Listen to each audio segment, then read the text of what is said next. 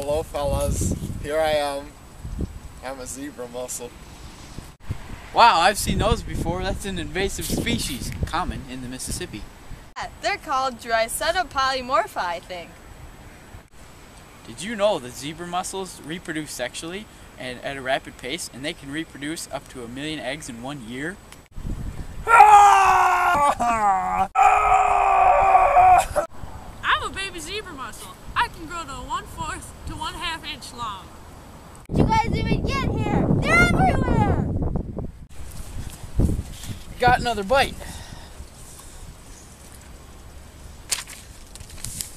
It's a fact sheet. In 1769, a German zoologist named Peter Simon Paulus described them in streams of southern Russia. They were introduced and detected in Canada and North America in the Great Lakes in 1988. They soon spread to a number of large and small waterways, including Lake Sycamore near the Great Lakes and the Mississippi, Hudson, Ohio, Tennessee, Colorado, Arkansas, and many other rivers. I get it. Their shells are striped, kind of like a zebra. And they're often confused with the quagga mussel. There are 3 main periods in the zebra mussel life cycle: the larval, juvenile, and adult stages. The larvae are planktonic, meaning they float in water during the first 3 stages of their life: trochophore, straight-hinged villager, and umbonovillager. The petavillager is considered by some to be the final larval form, with the plantigrade as a stage between the larval and juvenile. I'm a consumer. I feed on algae by filtering water through a siphon. I can filter up to 1 liter per day. This is why we generally live in pipes, because of the constant supply of water and food flowing by.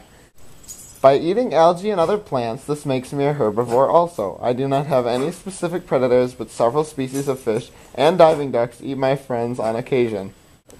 I can use my muscular foot to move to battle the river flow using endomosis. One interesting thing us zebra mussels can do is when we can last several days out of water if conditions are moist and humid.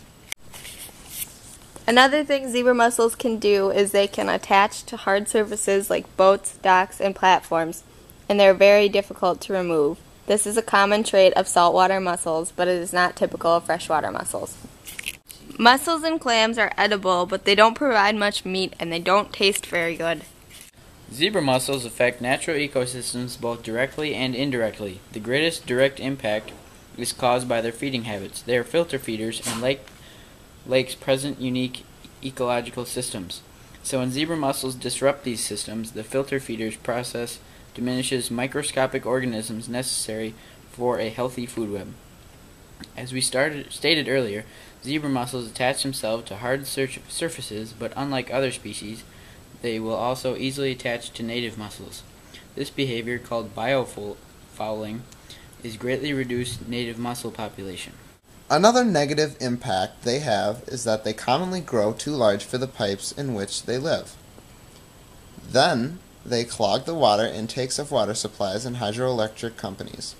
This is an expensive problem because the pipes deliver drinking water and water necessary for jobs such as cooling water to power plants. There are very few ways to control zebra mussels from populating even more. While biologists are testing many different types of chemical controls, such as chlorine, bromide, and molicides, they are finding that these solutions are only temporary and also can affect other marine organisms.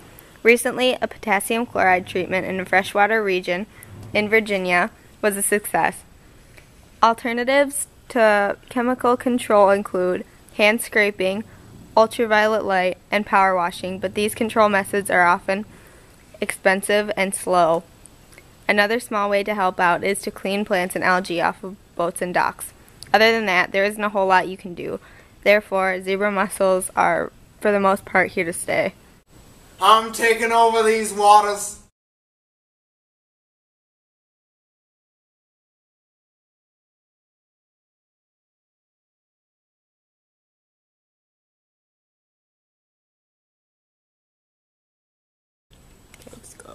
One interesting thing us zebra mussels...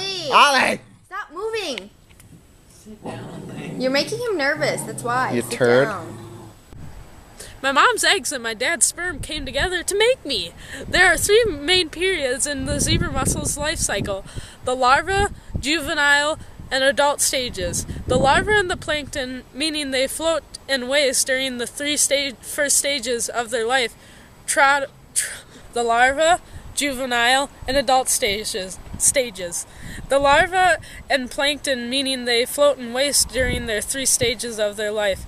Trochophore!